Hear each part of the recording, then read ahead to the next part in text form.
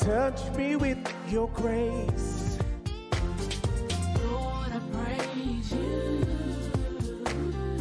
In your arms I stay. Lord, I love you. My heart calls your name. I surrender all of me to you. No other can do for me what you do. Your love and grace makes me feel brand new. I can't escape this love I have for you. You've been better than good to me. Good morning, New Bethel.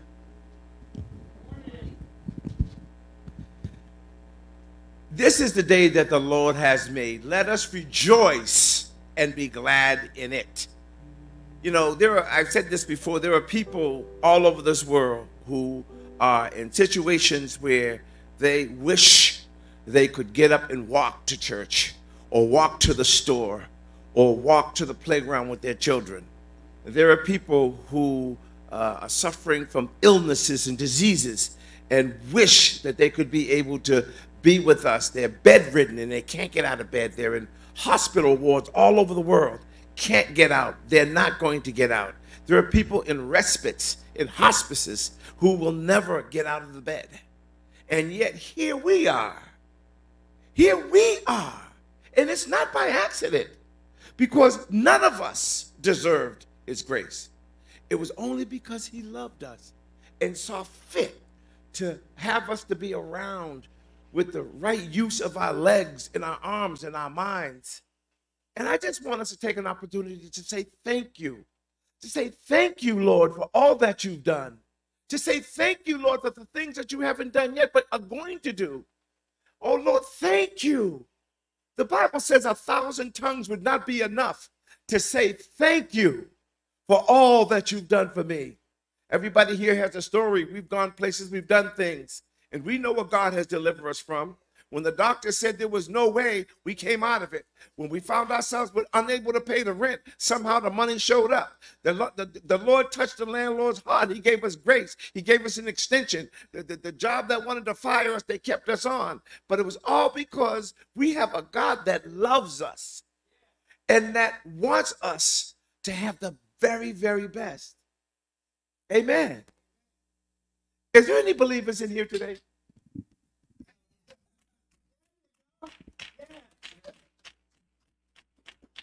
Brother Carlton, do you believe? My sister, do you believe? Sister, are you a believer? Deacon Horner, are you a believer? Are you a believer? Oh, goodness gracious. We believe that Christ Jesus came to save us from ourselves. Yeah. And if left to our own devices, we would be burning in our graves right now. Amen. So thank you, Lord. Amen. I just want to start off with praying, and I want all of those who are able to pray and to join me in prayer to join your prayer with mine as we send it heavenward. Father, in the name of your precious Son, Jesus Christ, Lord, we thank you. We thank you for this morning, God. We thank you for the traveling mercies. Everyone came from home, was able to arrive here safely. Lord, we thank you for the things that has caused us to want to have the unction to come to church, Lord. To want us to look in your word, God. To want us to know you more, God. To want us to be part of what you want us to do. God, I pray that you would continue to move this church in the direction that you have seen fit. God, you have already laid down the plans for where this church should go and where it will go. God, I pray you would touch the hands that are responsible for this church, Lord. Lord, even the members, Lord, that you know who they are, that the ones that are here, the ones that are not here, God, you know who they are, God. God, you have a mission for New Bethel. God, you have an opportunity to give us that we be able to lift your name up and give you all the honor, glory, and praise. God, we ask you to look at the angel of this house, Lord. God, please cover him. God, he has burdens. He has things he has to do. He has to negotiate the church business, and he has to continue to keep himself up. And as you see, Lord, even in his illness, Lord, that you were able to revive him, God. He's able to walk around, God. So many did not survive those kind of crashes, God, but you've seen fit, and we thank you for that, God. Yes. God, I pray for the direction of New Bethel, God. God, you're wanting people to come. You're wanting people to be served. You're wanting people to hear your word. You're wanting people to be part of the ministry. God, bring them and they will come, God. Teach them and they will learn, God. Help us all, God. And this is my prayer. In Jesus' name, amen. Amen. All right, we're going to get into our little hymnal this morning. I know some like hymns, some aware of hymns, but even if you're not, I want you to go with me to page 222. We've come this far by faith. Amen. Leaning on his holy word. He's never failed me yet. Oh, oh, oh, oh, oh, oh. Can't turn around. We've come this far by faith. We've come this far by faith. Leaning on the Lord, trusting in his holy word. He never failed me yet. Oh, can't turn around. We come this far by faith. We've come this far by faith. Leaning on the Lord, Trusting in his holy word. He's never failed me yet. Oh, can't turn around. We've come this far by faith. Jesus on the main line, tell him what you want. Whoa, Jesus on the main line, tell him what you want. Jesus on the main line, tell him what you want. You gotta call him up and tell him what you want. If you want the Holy Ghost, tell him what you want. Whoa, if you want the Holy Ghost, tell him what you want. If you want the Holy Ghost, tell him what you want. You got to call him up and tell him what you want. Tell him what you want. Whoa. Jesus on the main line, tell him what you want. Jesus on the main line, tell him what you want. Call him up and tell him what you want. I'm on the battlefield for my Lord. Oh, I'm on the battlefield for my Lord. Promised him that I would serve him till I die, and I'm on the battlefield for my Lord. Hey, I'm On the battlefield for my Lord. Oh, I'm on the battlefield for my Lord. And I promised him that I would serve him till I die. On the battlefield for my Lord. On the battlefield Yes. for my Lord. On the battlefield for my Lord. And I promised him that I would serve him till I die. And I'm on the battlefield for my Lord. Amen. Sister Wanda, where are you? You're not here. You hiding behind Brother Victor. I look over at where all I see is Brother Victor. And we know he can't sing. But we know you can. Oh, Lord Jesus. Oh, that's awesome. What else you got for us? I don't know. You saw. Well, 4:32. Then you can ask for a testimony or two.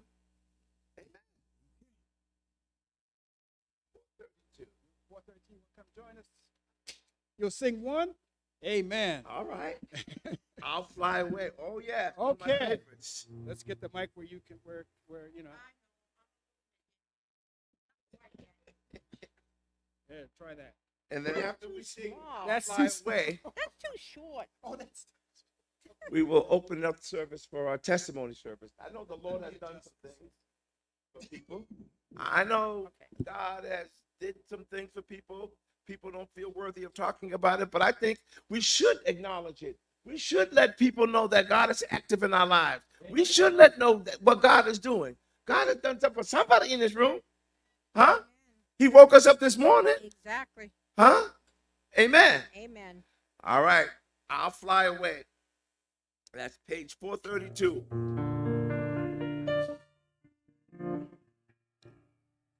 Some glad morning when this life is over, I'll fly away To our home, God's celestial shore. Wait, Go faster. Stop. What? Oh, wait. All right. Wait. Now, I've been to funerals before. And I've been to a church service before. Hey, come on. And what I just heard was a funeral procession. Come asking the church to sing this thing like y'all mean this thing. Amen. Like it means something. Is that all right? Amen. Is that all right, That's sister? all right. Is that all right, Brother Carlton? All right. All right. One more time. Pick it up. All right, Brother Will. A little faster. A lot faster. Some glad morning when this life is over, I'll fly away to a home on God's celestial shore. I'll fly away. I'll fly away. Oh, glory. I'll fly away.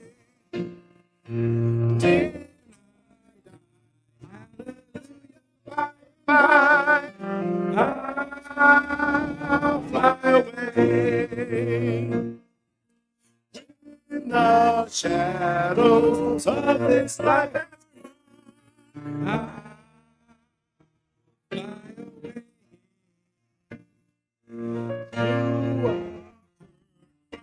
Prison bars alone, I'll fly away. Whoa, I'll fly away.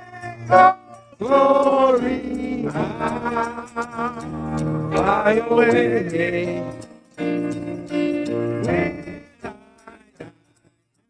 When hallelujah, I'll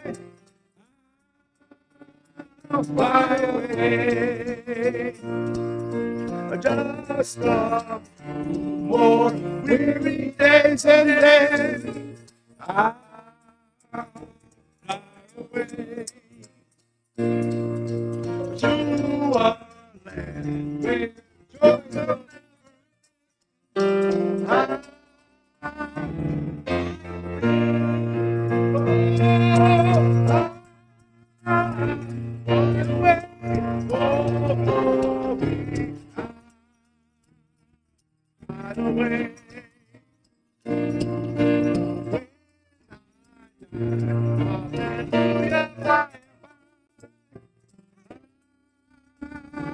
fly away one more time.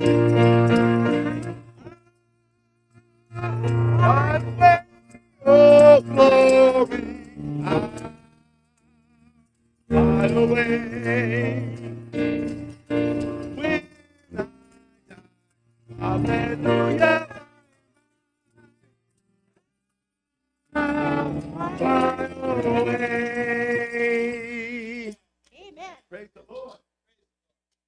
At this time, we want to open up this opportunity for those who have a testimony just to share what the Lord has done for you? Is there somebody that has a testimony this morning to share about God's goodness, what he's done, what you've witnessed God do in his power, his grace, his mercy? Amen. Amen. Good morning. Good morning. Amen. Amen.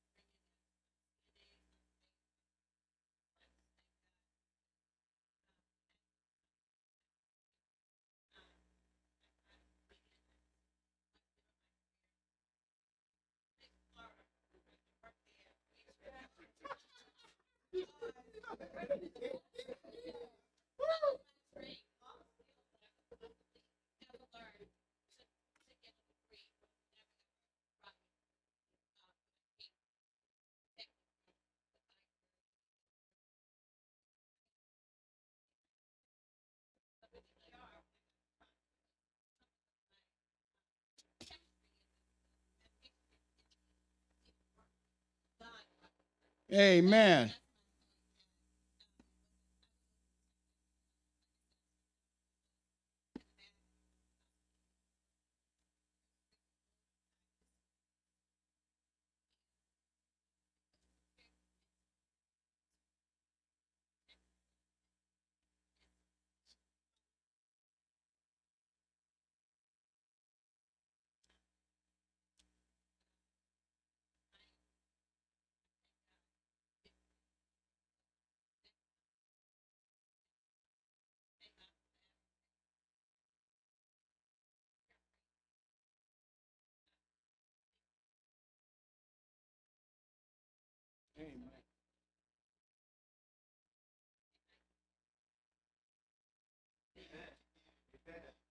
That's wonderful, Muriel.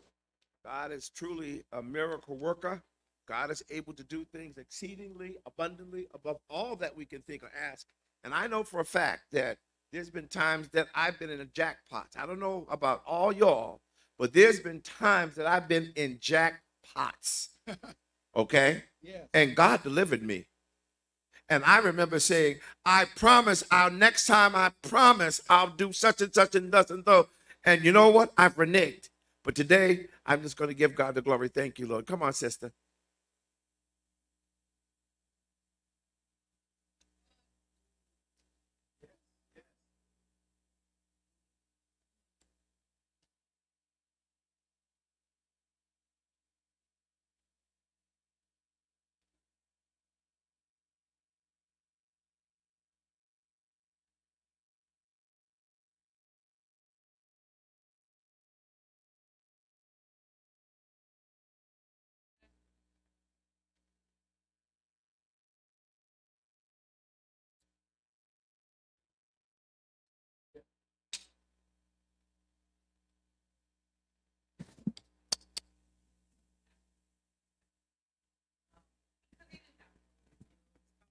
Of a sinus infection. Thank you. Because as soon as he walked in and everybody, oh, no COVID. Oh, he's negative with COVID. Oh, it's just a sinus infection. Just keep moving. So, God brought me through that. Nothing and no one could have prepared me for something like that. And then after that, I have a disability that's been affecting me since 2011. And then January of 2021, my body decided it doesn't want to go anymore, basically, to put it. So now I have to go on disability, but there's a lot of ramifications with that because I live in my family home of 40 years. I have to leave. Number one, I can't afford it on disability, my mortgage. And then second, they consider it a danger to me now because it is 4 floors, it is a big home. And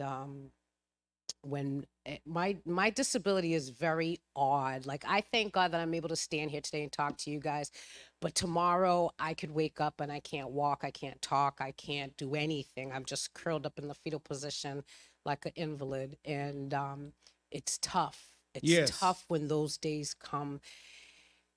It's tough, like I can't, all I know to do is to work. I can't go back to work because tomorrow I could wake up and I can't move and I can't walk and I can't talk, and I may stay that way for a couple of days, and then, but I'm grateful. I'm grateful to God because he does wake me up every day Yes, to yes. go to battle, and not only that, to show others how good he is, how Yes. merciful he is. Yes. Because in that same token, okay, I just want to say with my son, first and foremost, he was an organ donor, so he has saved, his organs have helped save the lives of 6 people, one of them being a little girl between 9 and 12.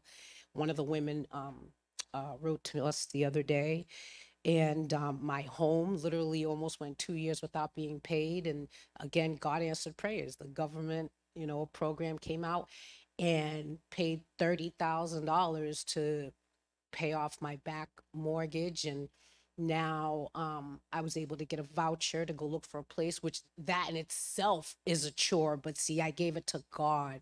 People don't understand. God moves those mountains.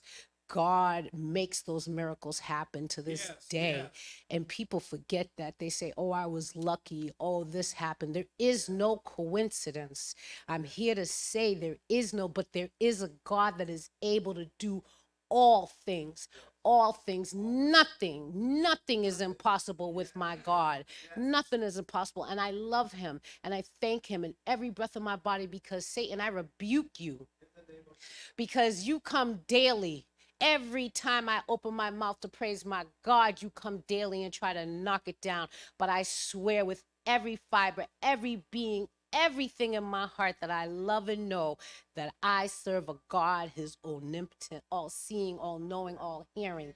And he will watch over me with all these things, the ailments in my body, the loss of my son, the loss of my family home, the new life that I must create, because God closed all those doors because he said he has a much better one that he has opened up, and for me to seek and find my way there, just as he has found me here at New Bethel. Amen. Amen. Amen. We testifying this morning. I just opened my Bible and I was looking at a scripture here. I had a note in there that Psalm 103, verses 1 through 6. I was going through a battle, and this is what strengthened and encouraged me. So I'm reading it to other people to strengthen and encourage other people. Bless Yahweh, O my soul, and all that is within me. Bless his holy name. Bless Yahweh, O my soul, and forget not all his benefits, who forgiveth all thine iniquities, who healeth all thy diseases, who redeemeth thy life from destruction, who crowneth thee with loving kindness and tender mercies, who satisfieth thy mouth with good things, so that thy youth is renewed like an eagle's. Yahweh executeth righteousness and judgment for all that are oppressed. Amen? Amen. So that encouraged me when I was going through a battle myself. Amen? Amen. Go ahead. See if is that talking. Hello. All right, No. give him that. Yeah, I got a quick testimony. My father is going to have a heart procedure this week. Amen. He's had an aneurysm that's been growing for the past 20 years. He's 82 or 83. Yes, yes. So, yeah, it's going to be a big day. I don't know how complicated the procedure is, but I was trying to get him to come today. Hopefully he'll show up. Amen. And other than that, I started a new job a couple months ago. I work with Trinity Solar, and I never really thought that I would do good at the job, and prayed to God every day to just give me the composure and the necessary work ethic. Not that I don't have work ethic, but I ended up being the top rep last week Amen. out of 300 people out of 10 different states across the Northeast. There Yeah. you go. So I'm pretty grateful right now, and things are looking up for me, and I'm making decent money, and living better than I was as a carpenter. So Amen. Amen. All right. Amen. God bless.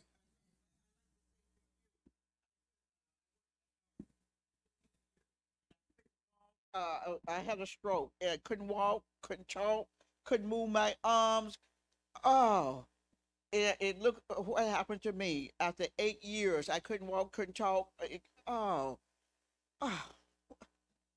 To God be the glory. I know it. To God be Amen. the glory. Ah. Look, grab the mic. Amen. All right, we're going to get right into our service, a call to worship.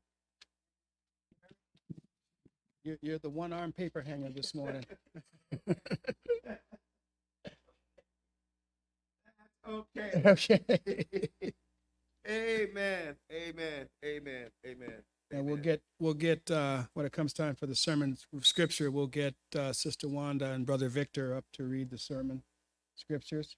Yes. Okay. We definitely want to keep Reverend Ernest on our prayer list. Yeah. He's, the last I talked with him, he had to go to the hospital again to deal with some issues. So he may be here today. He may not. We're not sure, but we definitely want to keep him in our prayers. If you did not get one of these handouts when you came in, I asked the deacon, can you make sure that everybody that comes in gets one of those handouts? Go ahead. We will. I just want to be sure everyone has a church. Deacon Vaughn has given everyone a program. So just give me a second to be sure, make sure everyone has a program, and we will go forward with the call of worship. Amen.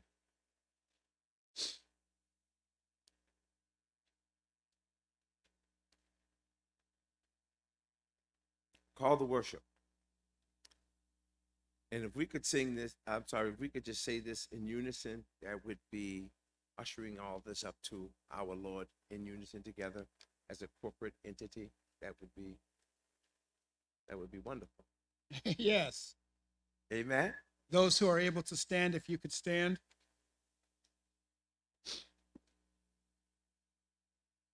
Call to worship.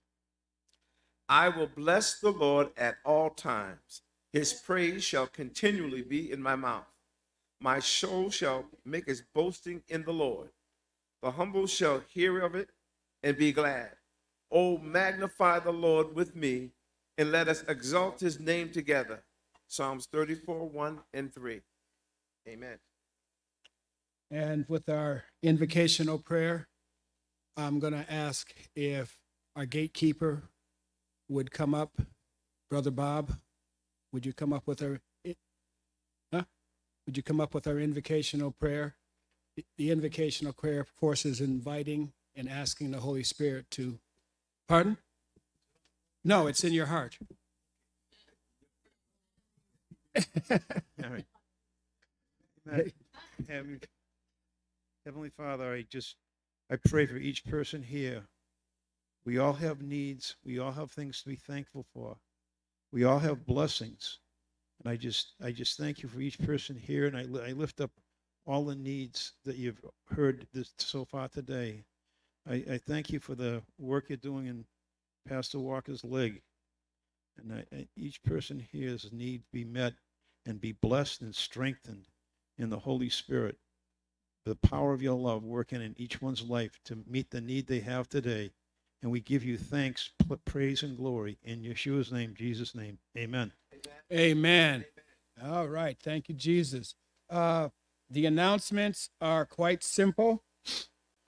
April is going to be a life-changing month for all of us here today in New Bethel. A great brother of mine, I don't have, quote unquote, too many friends. As a matter of fact, somebody asked me how many friends I had, and I can count them all on one hand. Because my standard of friendship is quite high. You call me at 2 o'clock in the morning, I'm not asking you why, I'm asking you where. Okay? So that's just that simple. Whatever you need to do, we do. Whenever you call me, I'm there. Whenever I call you, you're there. So I can count on one hand the amount of people in my life that are like that. Well, this particular brother was convinced. This is a person who I know to be one of the more faithful. I know we're not supposed to put judgments on people, but to be one of the more faithful Christians I know. And he called me up and he said, Pastor, I have to apologize to you. I have to confess to you. And I'm allowed to share this, which is why I'm doing it. Other than that, y'all wouldn't hear about it. I don't feel as though I've been faithful. And he was convicted. So he created a program that you've been handed out. And we're going to be working in that over the course of this month. It is not, I am not a person that will stand up and promise miracle cures and great wonders, works, and things of that nature. That's not me. But what I will say that if my God, who doesn't lie, says that if we are faithful and if we believe, then miraculous things can happen. So we have it written out. You've all been given a handout, and all of the messages that come from the front of this church for the next 30 days are going to be something having to do with faith. The Bible studies and the studies, we're going to set aside just for a bit the actual study of the Bible, and we're going to go through the Bible and discuss incidents and faith in detail, the different faith aspects that we'll be coming across. All right? So that's the plan.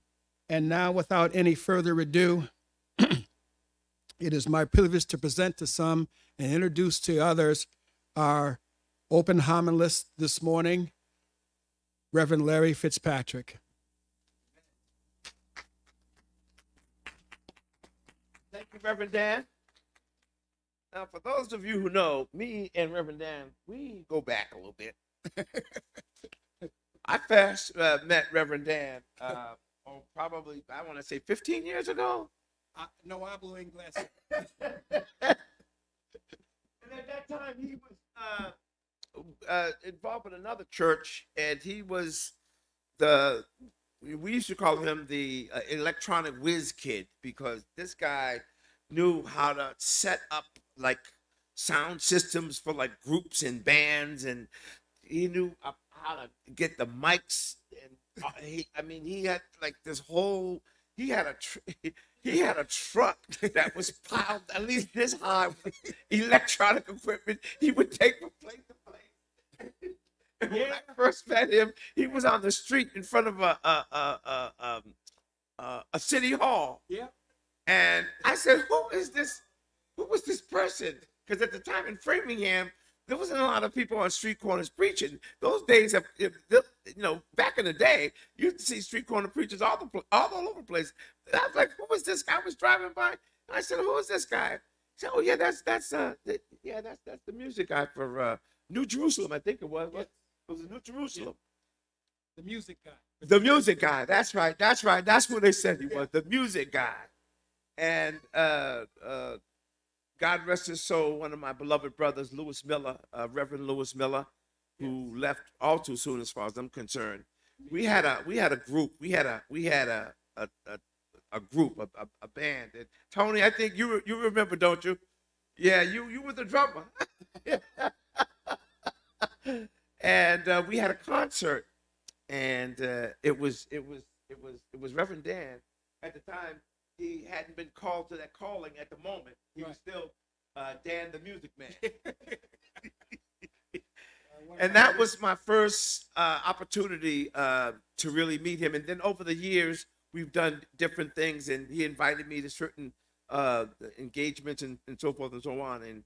And as far as New Bethel is concerned, I said to him, not that long ago, really, I said, I've been a friend to New Bethel, Deacon Horn, for many years now, and love this church. I've always said that this church has this raw potential to just blow Framingham out of oh my goodness. And I said, but the Lord hasn't released me yet, as you know. Yeah. The Lord hasn't released me yet. You know, sometimes the Lord puts us under construction. Do you know what being under construction is? You know, when you put one brick in front of the other and you lay a platform, a foundation, and then on top of that foundation, you build your house. Amen. And so when it comes to us personally, we all are our own temples, and the Lord has a foundation in us, and he's building upon that foundation, and we make mistakes and we make errors, and we're supposed to learn from those errors and move forward past those errors, all right? When Reverend Dan asked me about this, I said, well, Reverend, I don't know if I'm going to be available, but let me just tell you how God works. And then I'm just going to give you a couple of minutes. I just want to talk about some faith. But before I get there, I just want to just say this, because God works in such mysterious ways, right? So I had other plans, but it was Muriel. It was Muriel that said, no, Larry, we're going to do that. Now, I said, I don't want to do that. I said, we had this thing planned. No, we're going to do that. And when I came here today, I looked at the program, and whose name do I see at the top of that page? Huh? The invocation prayer said Larry Fitzpatrick, Reverend Larry Fitzpatrick. So even though my plans was to be somewhere else, and Muriel said, we're going to do this, this was what God had intended to be from the get-go. You see what I'm saying? Yes. And that's how he works. Yes. In every area of our lives. We have plans that we want to do. We're thinking about A, B, and C, but God said, no, I said, I want you to do A, B, C, E, G, F, and that's not what we want to do. Lord, please help us to be more able to be adherent to your will, to be obedient to your will. Yes, yes. To walk in your order. If we knew what we were doing, Lord, we wouldn't need you. If we had it all together, God, we would already have it all together. But we don't. And you know why? Because we need you in every step of the way. As I was driving here this morning, I thought about faith. And I said, you know, I've read many faith passages in the Word. Most of you in this room, you all have heard faith before. You've read some scriptures regarding faith. You've heard people preaching regarding faith. You've heard many sermons with faith involved. I said, God, what is it you want like your people to hear? And the Lord spoke to me. He said, the whole premise of the idea of faith, right, is that first we must believe that God is. Yes. Okay. So let's strip everything away from that word faith, and let's get to believing that God is, that God exists. You have to ask yourself, do you believe that God said light and all of a sudden light just shot out of darkness? Huh? You have to ask yourself this. Do you actually believe that Jesus said, Lazarus, come forth? And just with a word, that man stood up. Listen to me. I'm talking about that God is. Yes, Do you yes. believe it? Because when we're submitting prayers heavenward, asking for some kind of answer, and we do not have the wings of faith to take it to heaven, what do you think happened to those prayers? If you are believing in something, but you don't have faith that it will be done, what is the end result of that thing you believe in? Huh? All right, I'm going to say this. I'm going to prove what I know, that you all have heard this before. Faith without works is? Yes. I knew y'all heard this somewhere before. Okay. So if I took a seed and planted it, a seed of faith, and it grew, Yes. it would grow and grow and grow, right? Do you know there's certain seeds that you can plant that are not fertile? And you can plant it and look at it and watch the soil for weeks and months and years and watch the soil, nothing. Watch the soil, nothing, right? Watch the soil, nothing. Watch the soil, nothing, right? Do you believe that is such a thing? Is that if somebody, and I didn't know that this was a thing, but there are seeds that lay dormant in the earth that can be there for several years. And then all it needs is a nice brisk rain shower to activate it. And so after being dormant for several years, it will sprout. Did you know that? Did you know that was a thing? I didn't know that. What am I trying to say here? I'm trying to say that we, all of us that's sitting in this room right now, sister, I don't know who you are, you too. You know that there is a God somewhere. You know the concept of God. I know you do, right? And yet there are probably some things you've asked God for and God did not give. Brother, has God answered every single one of your prayers? Exactly. Sister, has God answered every single one of your prayers? Sister, has God ever answered every single one of your prayers? Well, let me tell you something. God has not answered every single one of my prayers. And let me tell you why. Because what I didn't know and what I know today is that some of those prayers I was ushering up, they were faithless prayers. Yes, yes. I was begging. I was begging. And today, I just want you all to know that all we have to do is ask. We don't have to beg. We can just simply ask him and believe in our hearts. And with that faith, the Bible says we can move mountains.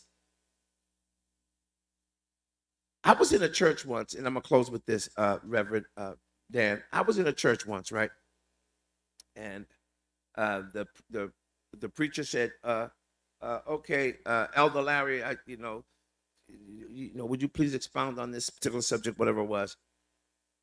And I remember I was so full at that time of the Spirit, and I said, here we are, saints of God. Here we are talking about what God is able to do and this and that and blah, blah, blah.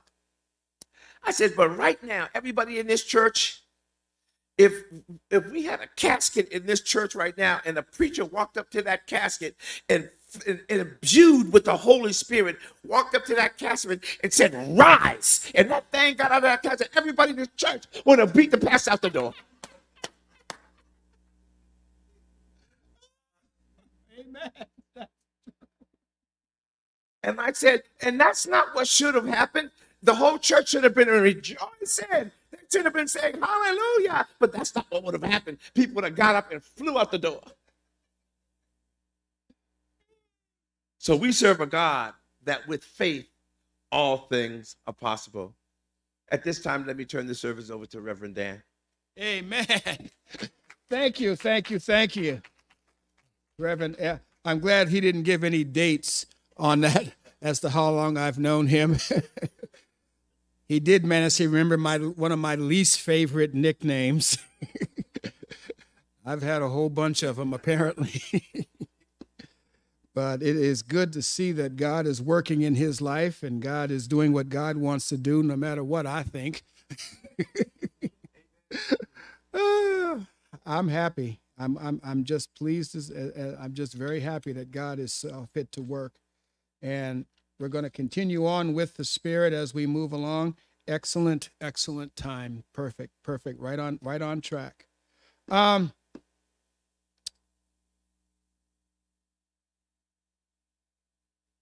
sermon topic is Be Thou Removed, Part 1. And the subheading, because, folks, we just can't name one thing. The subheading is No Greater Faith. I'm going to ask if Brother Victor and Sister Wanda would take their place at the microphone.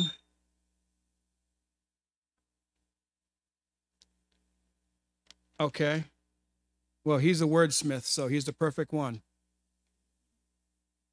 Y'all work that out. In the meantime, reading is from Reverend Larry, if we could stand, Reverend Larry, as soon as you help her out with those words, then we'll get our hymn of preparation. So you work on that. I don't know if Will must have had to go to the, oh, there he is.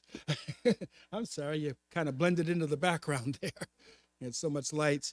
Then after the hymn of preparation, then the next voice you'll hear will be yours truly with the word. Amen? Amen. Amen. Hallelujah, Jesus. All right. This morning's reading is from Matthew's Gospel, chapter 8, and the verses 5 through 9. Now when Jesus had entered Capernaum, a centurion came to him, pleading with him. Saying, Lord, my servant is lying home, paralyzed, dreadfully tormented. And Jesus said to him, I will come and heal him. The Centurion. answered and said, Lord, I'm not worthy that you should come under my roof, but only speak a word, and my servant will be healed. For I also am a man under authority, having soldiers under me, and I say to this one, go, and he goes, and another, come, and he comes, and to my servant, do this, and he does it. May God bless the hearing, understanding, and doing of his word. Amen. Amen. Don't take the mic because Larry's got to sing. Well, you can stand and sing with him. So, okay. Yes, she can. Lenny don't want to. Oh, she's not. Okay. Praise the Lord.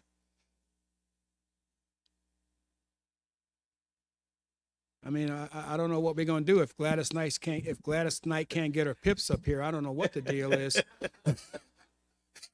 Now I'm not sure who I just insulted, but either calling them the pips or calling him Gladys Knight. Tony Orlando. There we go. Don't worry, Pastor Dan. The Lord's gonna send some singers for you. Yeah. Huh? Yeah, Wendy can come up too. We got mics. Yeah, definitely. Wendy can come up too. So we got Tony Orlando, and Dawn. We'll sing something that I think everyone knows. We'll sing "Thank You, Lord." Very easy. Everyone probably have heard it before. Knows the. No, but you can catch on. I don't think I ever say it. That's okay. You can sing with us. Come on, Sister Wendy. You've heard this song. Come on, Sister Wanda. Yep.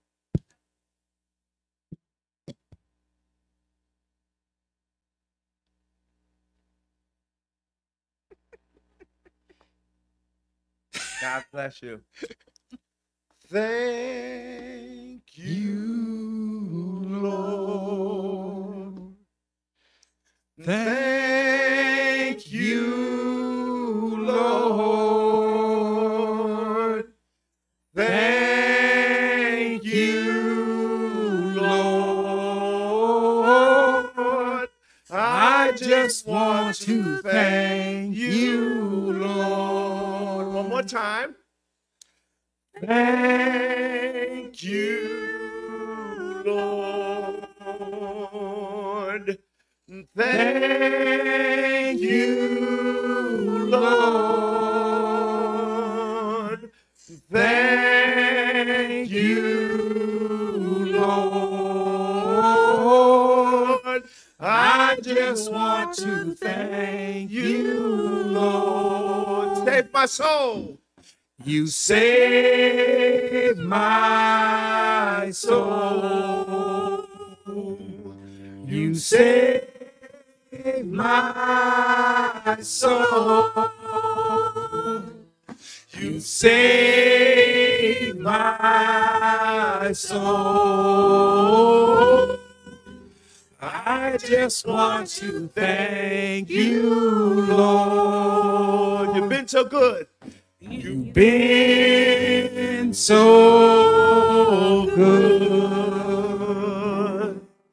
You've been so good.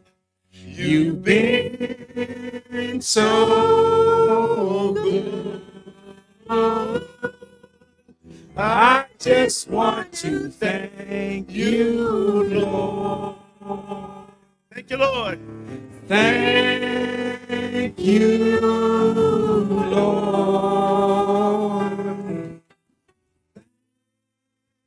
You, Lord.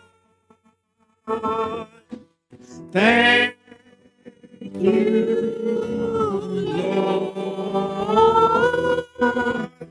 I just want to thank you, Lord. One more time. Thank you, Lord.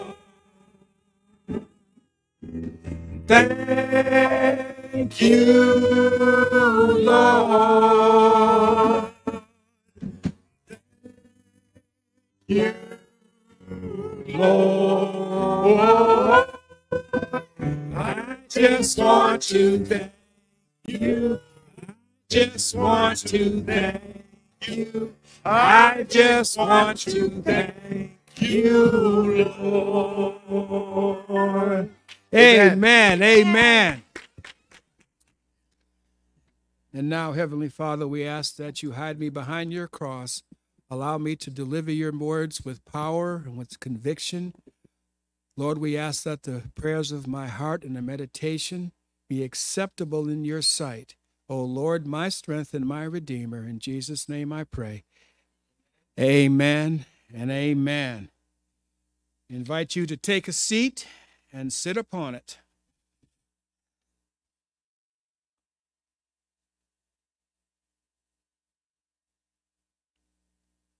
Those people who know me know that I grab random quotes off of different shows and different incidences and different things in my life.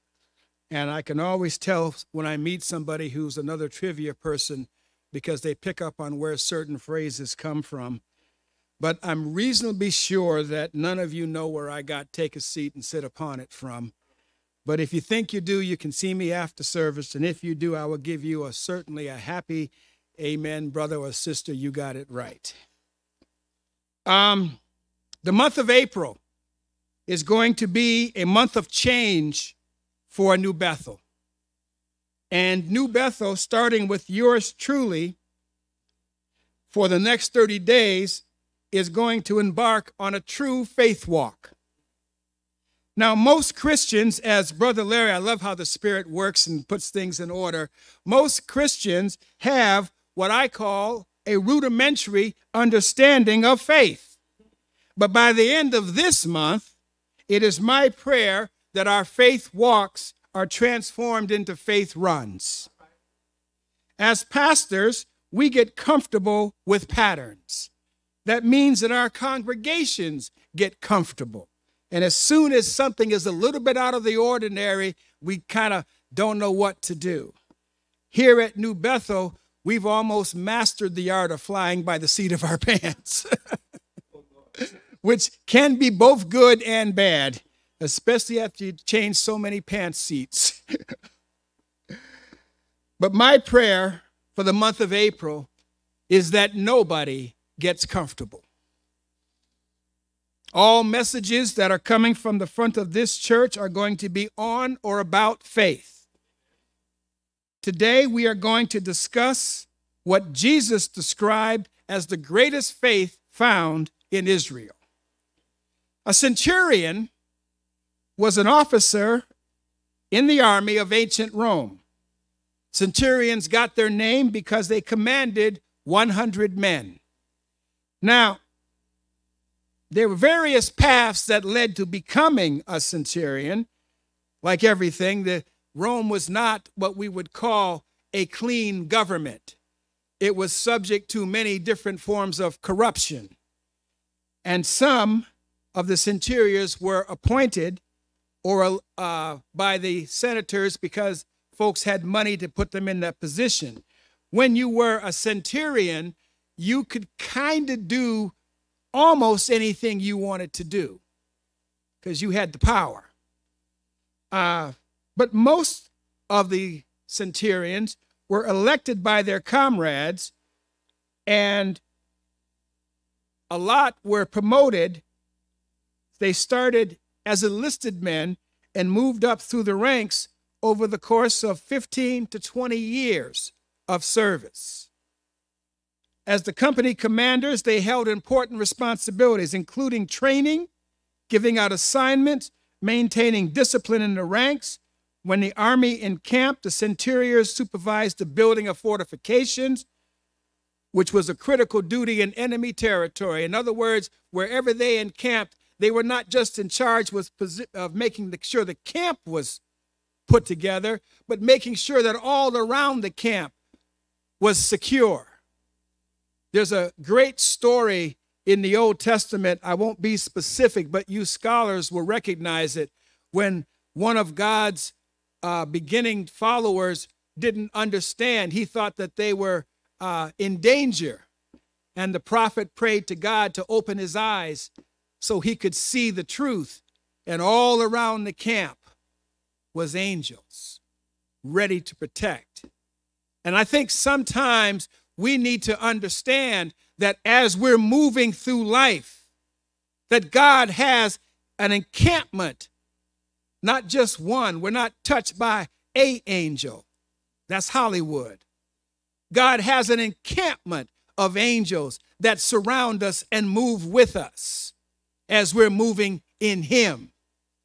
Now, if you want to go do your own thing, they'll just step back and say, hey, go for what you know. We'll pick up what's left. But if you want to stay in his word and do his will, he will make sure that you have the protection as you do it.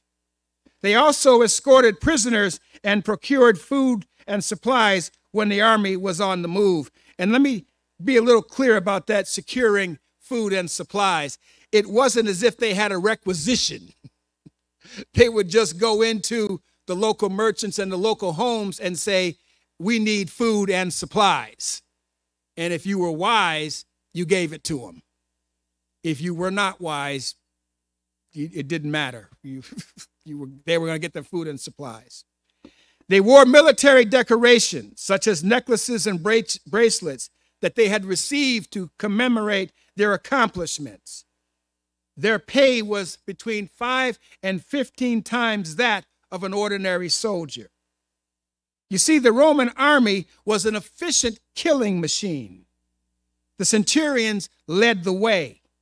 Like the troops, they wore breastplates or chainmail, shin protectors called greaves, and a distinctive helmet so that their subordinates could see them in the heat of the fight. How many times those of us who have been in the street and have been confronted, my boys have been confronted by your boys, and I look for support for the rest of my friends, and for their vanishing act, they get 10 out of 10. I turn and say, we're going to get them, and they're already gone. That was not happening in the Roman army. They carried an 18 to 24-inch cup-shaped sword called a gladius. It had a cup-shaped pommel. It was double-edged. It was specially designed for thrusting and stabbing because such wounds created more damage than a cut. In the battle, centurions stood in the front lines leading their men. Unlike generals who are often off to one side behind the field of battle, commanding, centurions led the fight.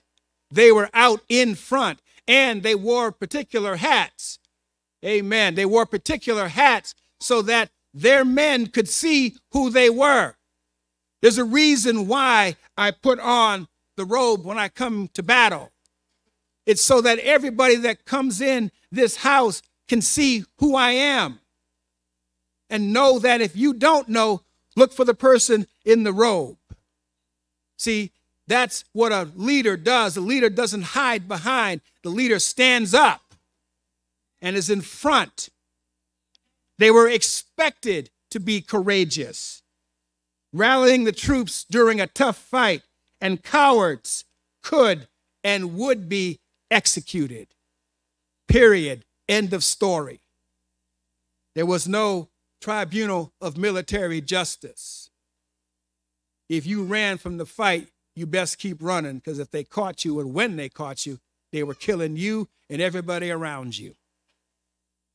But as we have seen, Julius Caesar considered these officers so vital to his success that he included them in their strategy sessions.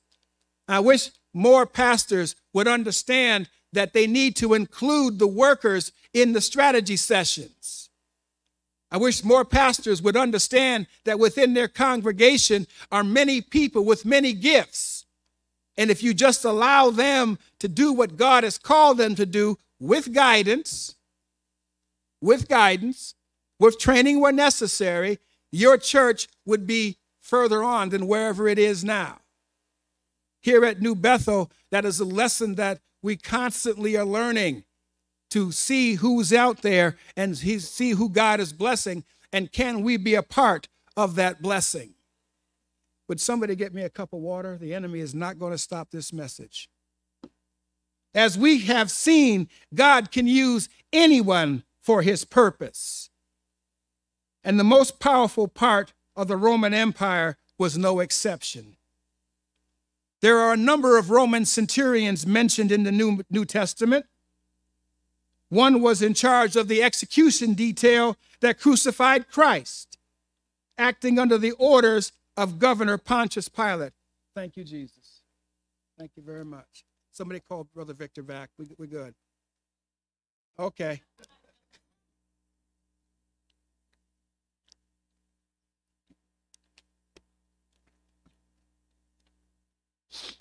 Pilate, according to the Jewish tradition, offered to free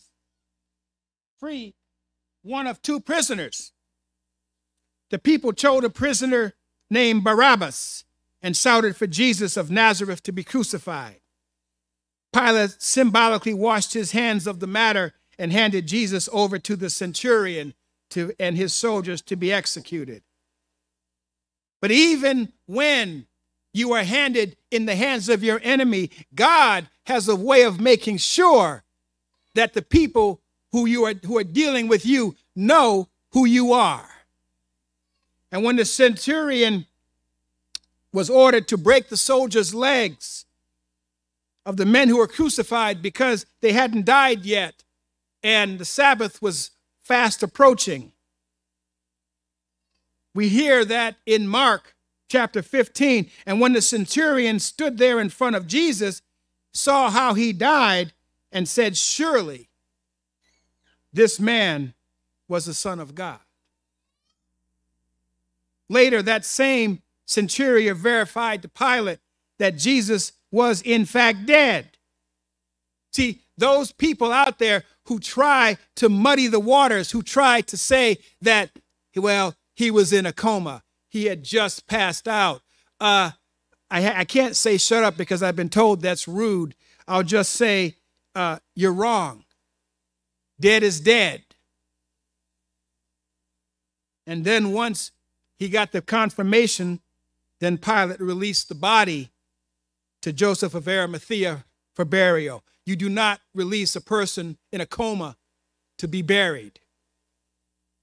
No medical doctor or nurse or even person that sweeps the floor would sign that requisition. Amen? Dead is dead.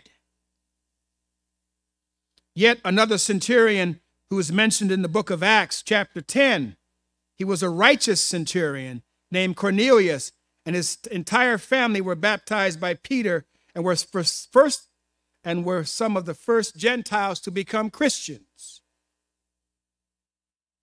The final mention of a centurion occurs in Acts 27, when the Apostle Paul and some other prisoners are put under the charge of the man named Julius, an Augustan cohort. Now, a cohort was 1/10 part of a Roman legion, 600 men. He had the command of 6 centurions.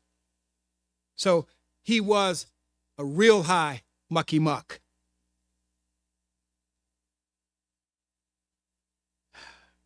It is said that Julius may have been a member of the Emperor Augustus Caesar's Praetorian Guard or bodyguard cohort on special assignment to bring the prisoners back.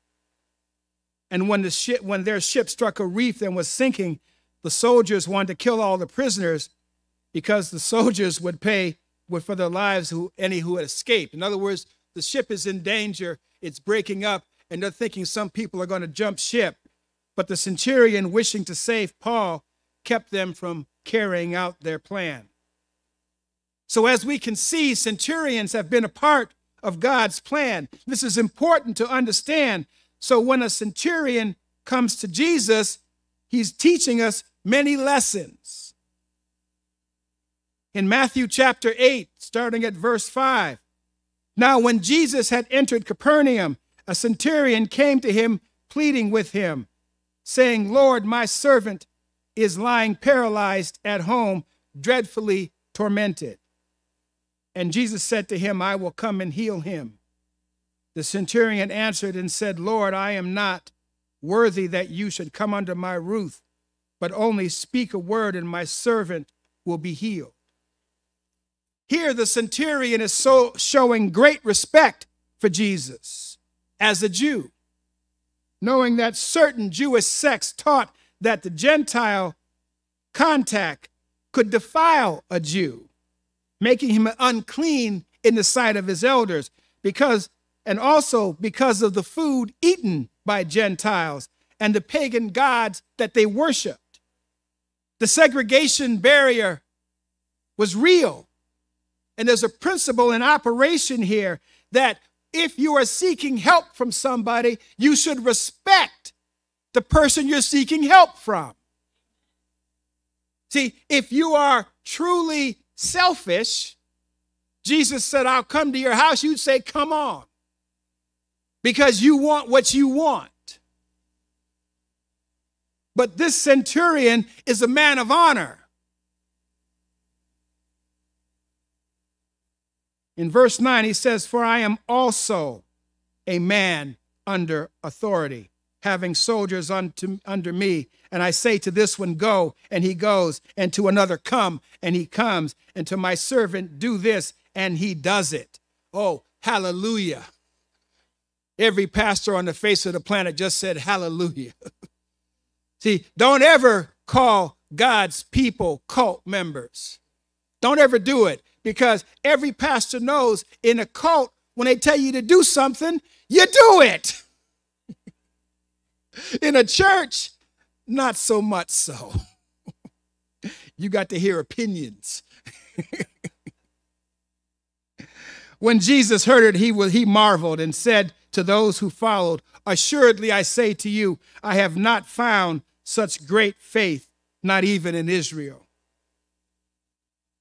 And I say to you that many will come from the east and the west and sit down with Abraham, Isaac, and Jacob in the kingdom of heaven. But the sons of the kingdom will be cast out into outer darkness. There will be weeping and gnashing of teeth.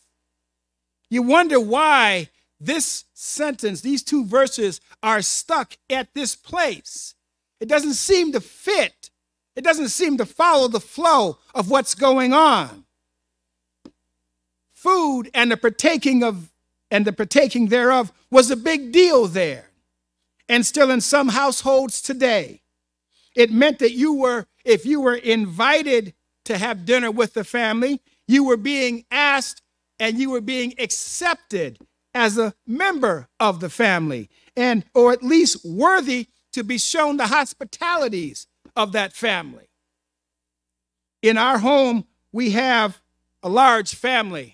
I am the oldest surviving of 13 my mother had, 12 of which survived. I'm the oldest one. I'm number one son. I got proof. I got a T-shirt that says number one.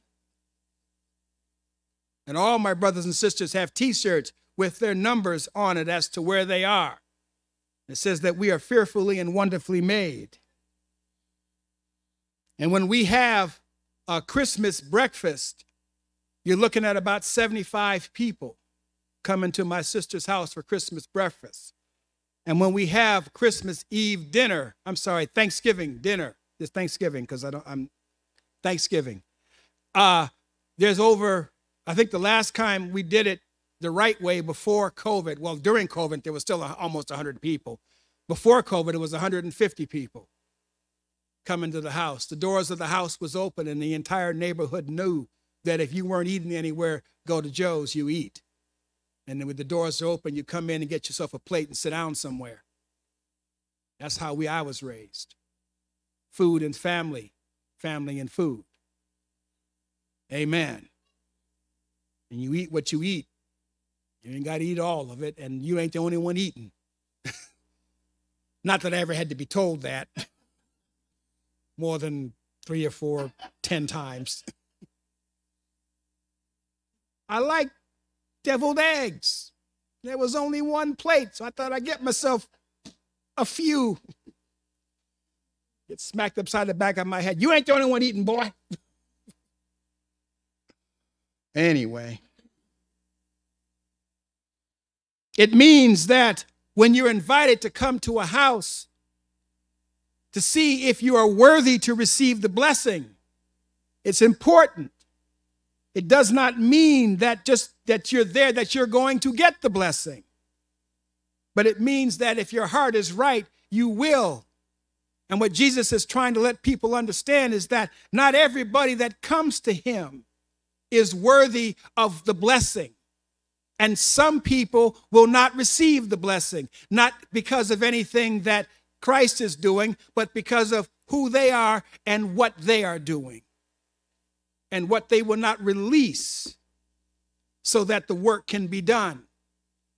That's a very important lesson in the middle of all of this, that sometimes it is incumbent upon us, you and me, one finger back and no, this way, yeah. It's, how do they do that? Me, yeah. I got to release something, let go of some stuff so that God's work can be truly done in my life. And for the next 30 days, I pray that we all figure out what we have to release so that God's work can be done in our lives. I'm not talking about having some great faith healer come down here. I'm talking about us becoming the great faith healers, able to heal with the power of God flowing through us, ourselves first, and then those who are around us. Thank you, brother. Getting a little concerned there that I might not have been saying anything. Then Jesus said to the centurion, go your way, and as you have believed, so let it be done to you. And his servant was healed in that same hour. In verse 9, the centurion's own words teach us how to approach Jesus, especially from the point of our lives. He says, I am a man under authority. Not that I am a man that has authority or I am a man of authority. I am a man under authority. You don't approach God, let alone Jesus, on your own power and authority. Why? Because you don't have any. And when you begin to understand your own power and the authority in God's word, then you have a better idea how to exercise faith. In verse 10, Jesus publicly proclaims that the type of faith that is being exhibited when you are seeking a miracle from God is to be great. How many of us would ask somebody to cook for us by saying, Brother Will, I've heard that you're a mediocre cook, and would you just barely slop something together and throw it on the plate because I'm hungry?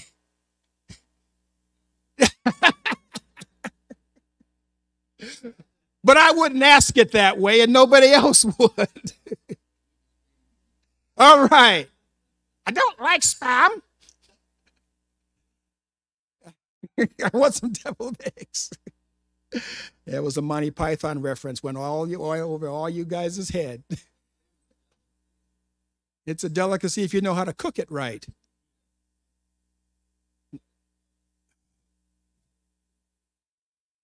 Okay. Okay. Tune in next Sunday for How to Cook Spam as taught by Brother Will. In the meantime, we'll get back to faith by Pastor Dan. If you're asking for a miracle from God, you've got to understand that you have to understand that your faith has to be great. The whole point of this is don't come to God half-stepping. Step to him like you understand who he is. When the centurion comes to Jesus, he proclaims, I'm a man under authority. Like game, as they say, game recognizes game. So I know who you are. Why? I know who I am. If I don't know who I am, how could I possibly understand who you are? He continues in verse 11 and 12, explaining that a lot of people say they want God's blessing, but they don't have or do what it takes to get what they say they want. Even though New Bethel is a deliverance ministry, our successes and our failures are in God's hands. I know, because I listen to some of y'all talk when you don't think I can hear you. We have had a few failures come through New Bethel, claiming to be somebody or to be something or to want something or this, that, and the other. And New Bethel throws their doors wide open and says, it's all here for you. Come on in and get it. And they, through their own weaknesses or their own issues, are not able to partake of the food that is offered.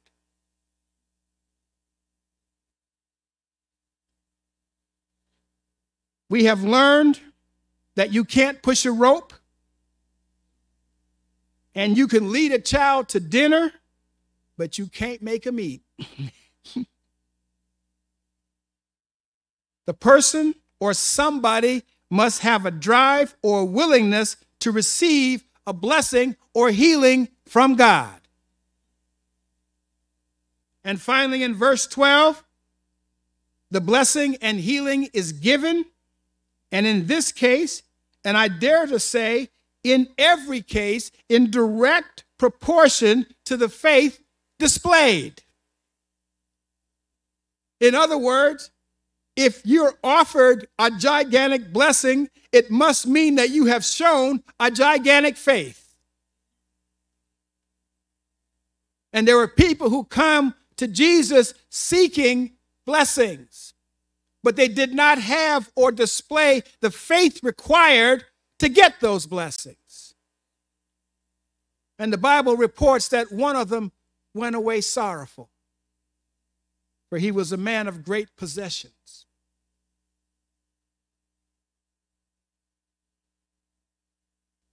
Please think about this as we embark on this month-long faith walk. Here are some of the principles. Let's start with an affirmation of faith. Now, I would love you to memorize it, to meditate on it, to pray on it, think it, believe it, speak it, receive it, accept it, claim it, act on it, and live it. That seems to be a lot, but I'm telling you, it's no more than you do on a daily basis. Every one of us has memorized our key code for the bank. Every one of us thinks about something we want to be doing. Every one of us should be praying on that which we're thinking about. If you are about to jump the broom, you should be thinking and praying and meditating on that. If you are doing your job to the glory and honor of God, you think about it and you meditate on it and you pray and you ask that your steps be ordered and your path be blessed. And those that you come across, even if you're just walking, we need to be saying, Lord, put the next person in my life that you want to bless and allow me to be that blessing. We need to think it. Don't just throw something together. If you're cooking for me, don't just throw stuff on a plate. Figure out, find out at least what it is I like to eat. I heard that. No doggone good and well I'm not a chicken person. That's why she said it.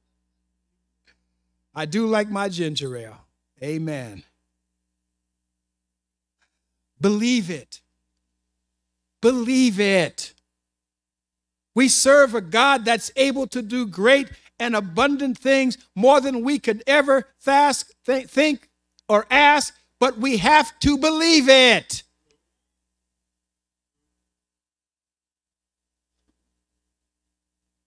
Don't keep it to yourself. Speak it. See, some of us don't want to proclaim our faith because when we get caught short not using it, somebody will be pointing the finger at us going, aren't you? Didn't you tell me you was a Christian? And here you are crying and whining about what you ain't got. Where's your God now? And you brought that all on yourself. You brought that all on yourself. Don't just talk about it. Receive it. If right today I was handing out $100 bills and I said, form a line right there to get your $100 bill, every one of us would be in that line, including me. And what am I going to do? I'm going to receive that $100 bill. And once I receive it, I'm going to accept it, as long as it's real. And then if you ask me whose $100 bill, I'm going to say it's mine.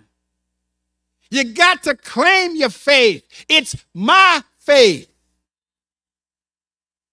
And then I get to act on it. I take that $100 bill and take my truck up to the gas station and fill it about halfway up. Unfortunately, I live like a person with a $100 bill. That's important. Some of us are not living like the faith that we have.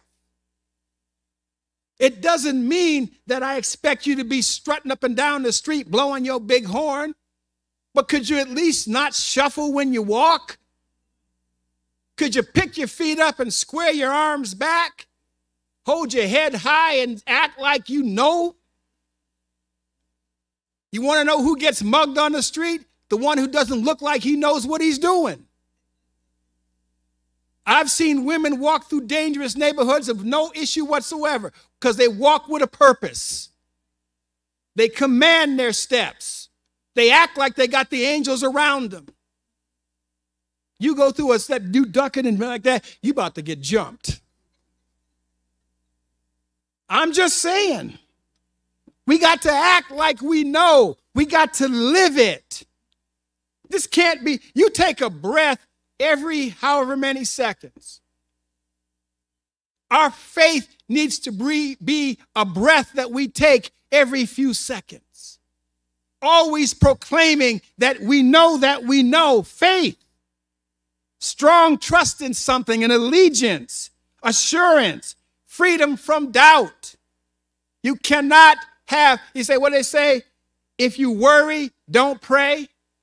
But if you pray, don't worry.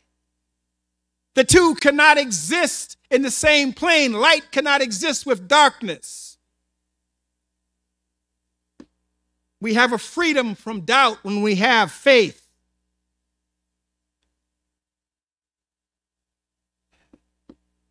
Belief, something regarded as true, trustworthy, acceptable expectation. To place our confidence in. Okay. We're going to fix this. There you go.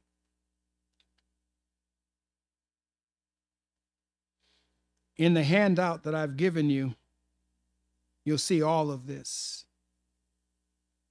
I invite you, I ask you, I implore you to read this on a daily basis and to speak it out loud. Those of you who are on a faith walk with somebody, y'all should do it together every day.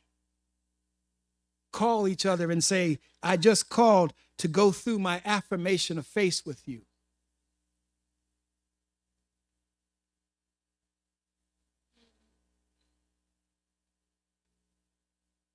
I believe. I receive.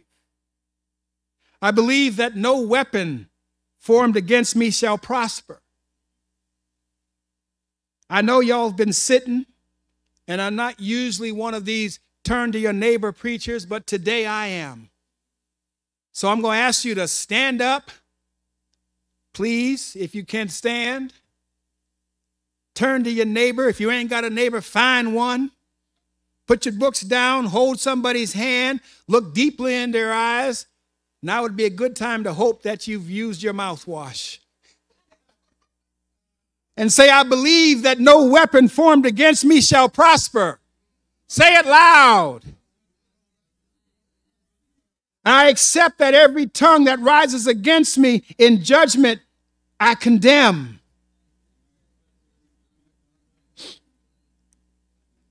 I believe that in the name of Jesus, I can cast out devils. Get a little quiet now. I believe in the name of Jesus, I can lay hands on the sick and they shall recover. I believe I can take the shield of faith and quench every fiery dart of the enemy.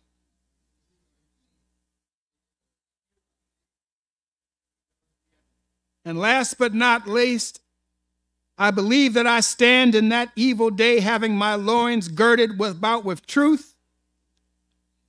What he said, amen. And I believe I have the breastplate of righteousness. I believe my feet are shod with the gospel of peace. I believe I will take the shield of faith. Oh, come on, starting to get a little weak now. Amen. I believe I'm covered with the helmet of salvation. I believe I will use the sword of the Spirit, which is the word of God. Amen, amen, and amen. Hallelujah. Thank you, Jesus. Amen.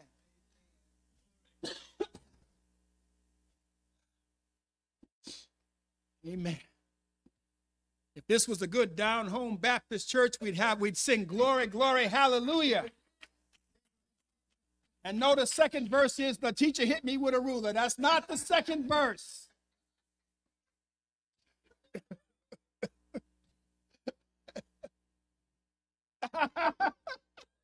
Just letting you know that's not the second.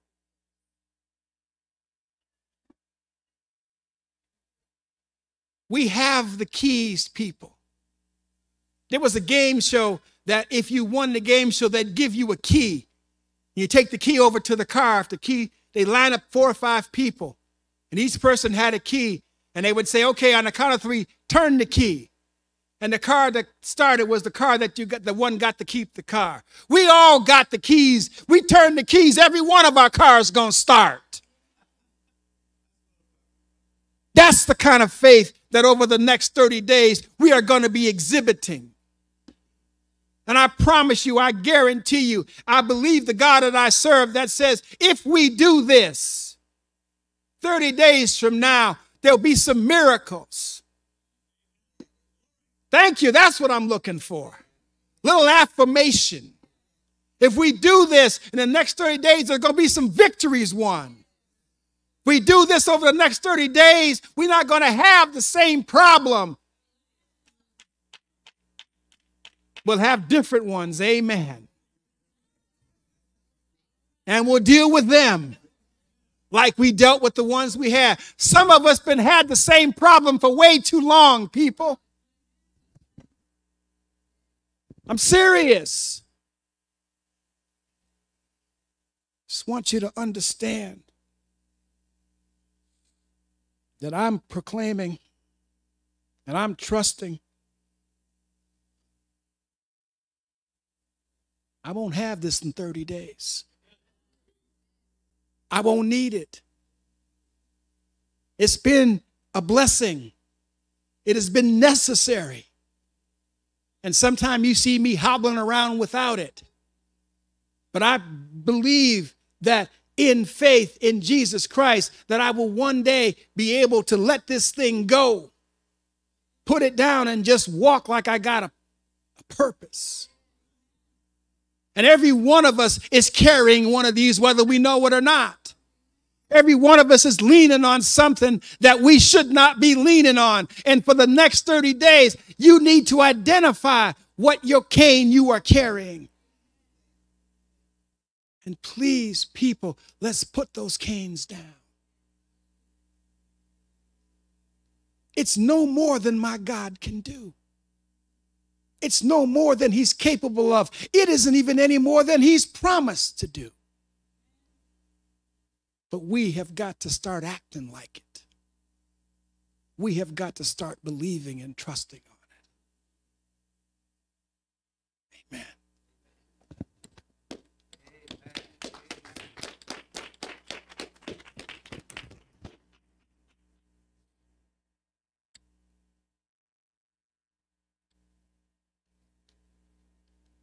A lot of people have to be prayed for. Got a list?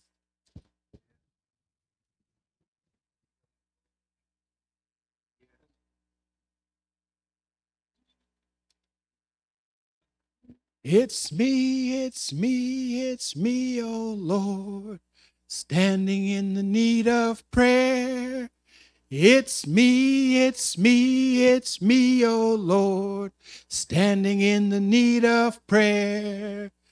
Not my mother, not my brother, but it's me, oh Lord, standing in the need of prayer. Not my sister, not my brother, but it's me, oh Lord, standing in the need of prayer. Just go ahead and grab it and bring it over here.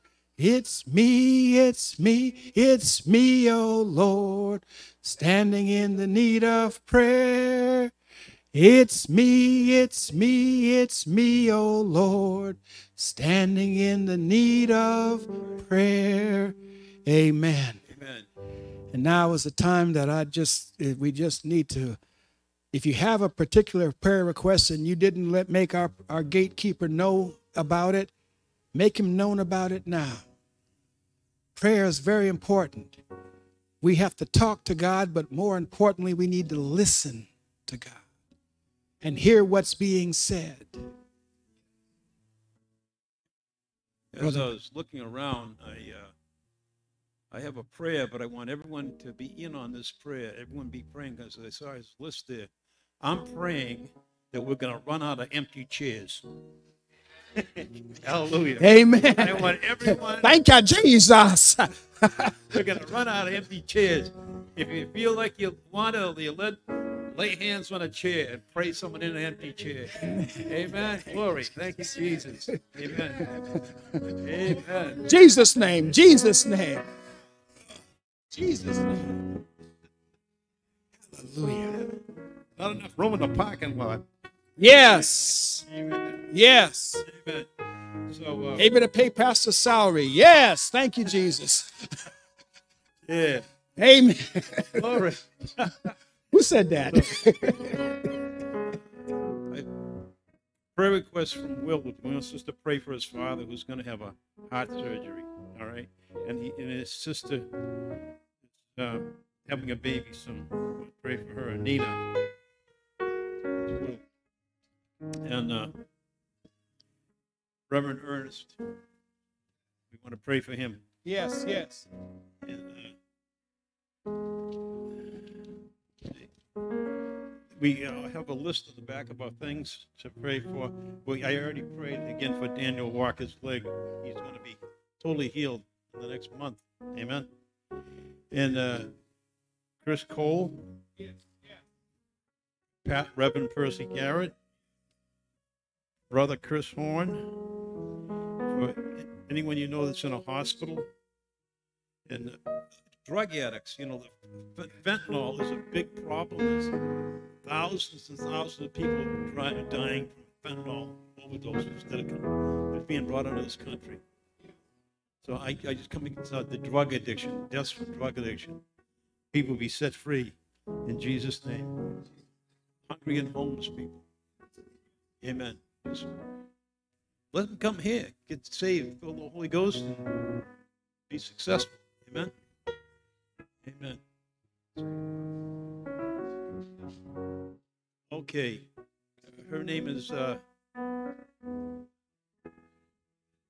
Linda. Okay. Just healing and blessing on Linda right now in Jesus' name. Amen. Okay. The 12-step program is. Amen. There's a Christian. Right. I agree. Amen. So we just speak blessing and healing on her and deliverance. Amen. In Jesus' name. He who the Son sets free is free indeed. I just speak that over it. It's going to be free indeed. Amen. And this lady over here, bless. No. Yeah. Blessings on her. Open ears. You. Open. Healing. Amen. Thank you, Jesus. Amen. God bless.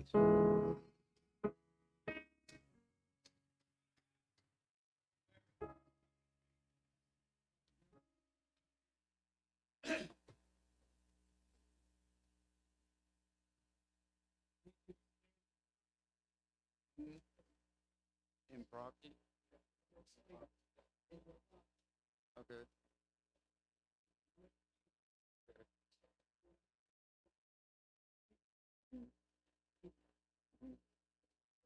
Okay.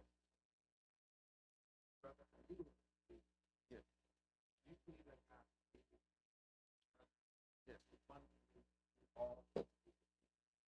Absolutely. Absolutely, yeah. Absolutely. This blessed oil is not just olive oil that's pressed from the vineyard and then put in the bottle. Yes, it is that. But what makes this oil blessed is the believer who believes that it is able to do the thing on behalf of God. And so when we anoint our hands before Him, it is part of the anointing of the Lord. Now, the oil itself has no power, but it's the power of the Holy Spirit that has the power. And that's the healing power that is able to heal abundantly. I want you to believe with me that God has power, health, and well-being in His sacred arm, and that if you are a believer, then you must believe that God will make sure your body will be come to the surface safe and be better off for it. Father, in the name of Jesus, I come before you, Lord, with your son, Lord God, you know that he is standing on behalf of his father, who's not in here, God, that there may be a transference, God, of your love, of your power. God, I'm asking right now that you show your deliverance power right now. Not that it would be something that would send with us, so that people that would know that you are God, and that you are able, and that your power is able to transcend. God, I pray that you would touch Brother Will, God, that he will touch his father, and that your blessings would be transferred. God, I'm a believer. I pray that you join my belief with Brother Will's belief, and that we believe with the pastor, and that will be transferred to the Father. In the name of Jesus. In the name of Jesus. In the name of Jesus. And God, if there's any doubt, we pray that it be dispelled right now. God, if there's any hidden inkling of anything that is not a believable thing, God, we say that would be dismissed from his mind. God, touch your servant in the name of Jesus Christ. Touch him, Lord, in the name of Jesus Christ. Brother, do you believe that he's able? Yes. Do you believe that he's able? Do you believe that he's able to do all things? Everything? Anything? And do you believe he's able to heal your father? In Jesus' name. Amen.